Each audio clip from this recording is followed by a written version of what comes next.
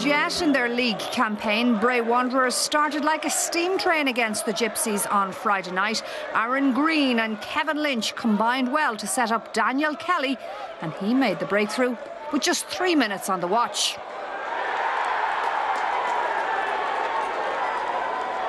Bows, however, were quick to fashion a response, and it came within just 60 seconds.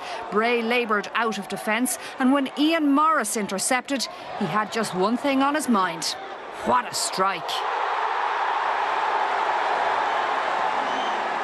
The home side were proving a little more creative after that. Dillon would deny Dan Casey, and he couldn't find a teammate from the follow-up. At the other end, the goalkeeper Shane Supple would deny Aaron Green, but it's the reflex and reactions of the former Ipswich man that deserves all the credit from this. And they knew it.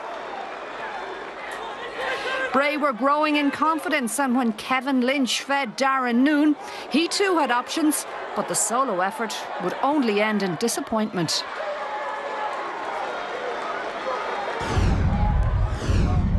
Bray fans, you might want to look away right now, because Dillon and Lynch collide, going for the same ball. They live dangerously. Corcoran miskicked, and Paddy Kavanagh fired just over.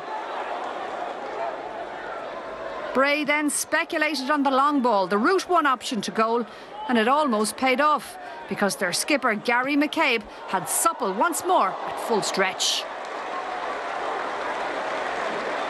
But when you're at the bottom of the table, your luck is usually out too, and Bray would concede the winner in stoppage time at the end of the game. A good passing move by Bohemians. Kavanagh's ball flicked on by Corcoran to Ward. He drew the cover as Corcoran ran into space. When he got the return, he made no mistake.